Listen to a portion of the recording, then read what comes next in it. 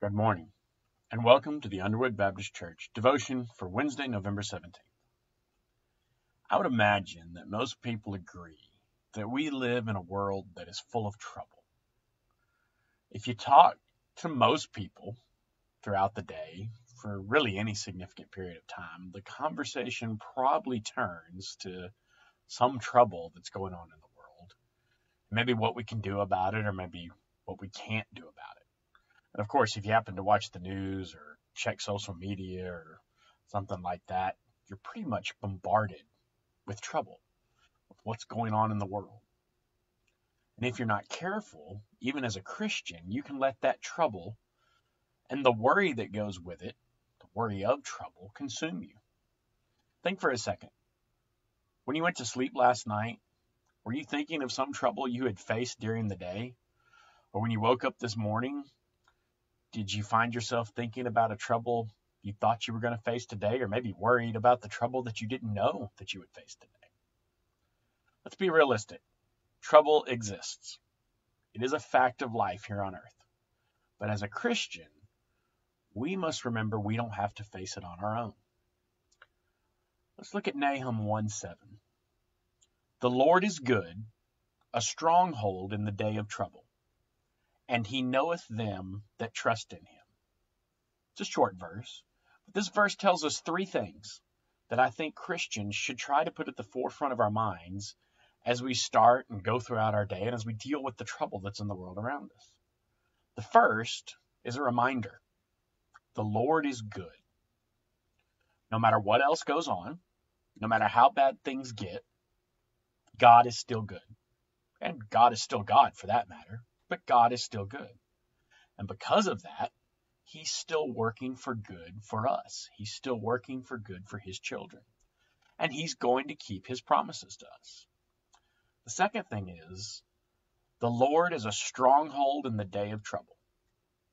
God knows trouble's going to come because he knows all things. And because of that, he knows the exact trouble we're going to face.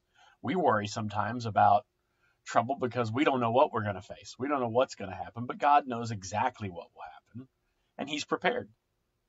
He is our stronghold, our protection in times of trouble. He is the place we can flee to for shelter, and he can secure us as the storms of a troubled world batter us. He can protect us no matter what's going on, and he can withstand whatever the world or the devil may throw at us. The third thing is kind of another comforting piece. He knoweth them that trust him. God does not forget those who trust in him. And he does not ignore us. No matter how big or small the trouble we might face is, first off, God is bigger, and he's foreseen it, he knows about it, and he's prepared it for us. But then no matter how crazy the world gets, God hasn't forgotten us. He knows right where we are, and he knows right where he wants us to be, and he's not going to take his eyes off us if we trust in him. And the encouraging thing here is there's not a single qualifier that says how big or small the trouble has to be for God to pay attention to us, for God to help us.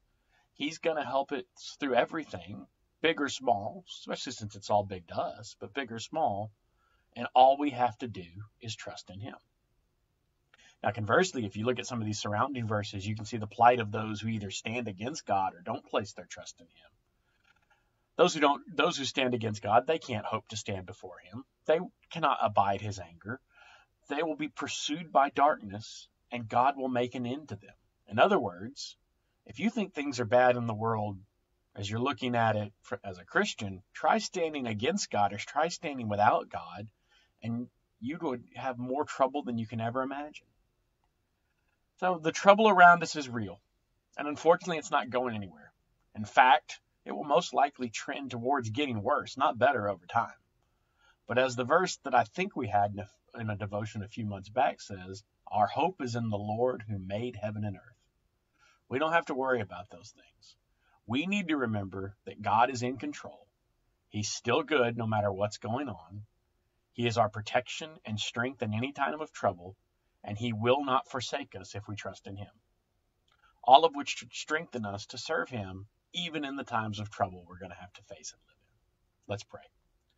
Father in heaven, we thank you that you have promised us that you're there for us, that you will protect us, and that you won't forget about us, Father. We know we'll have to deal with trouble. We'll know we'll have to deal with things that are hard. But we ask you to help us to remember that you're there for us, and to remember to place our trust in you no matter how big or small the problem is, and to turn to you for it first and as the best solution, so that you can sustain us and bring us through it. You can protect us from whatever's coming. We know you will. We know you'll fulfill your promise. We just ask you to help us to remember it and act on it. We'll thank you and praise you for it in Jesus' name. Amen. Thank you for your time this morning. I hope this was a blessing to you. Please come back tomorrow for Brother Evan's devotion, and I'll be back next week. Goodbye.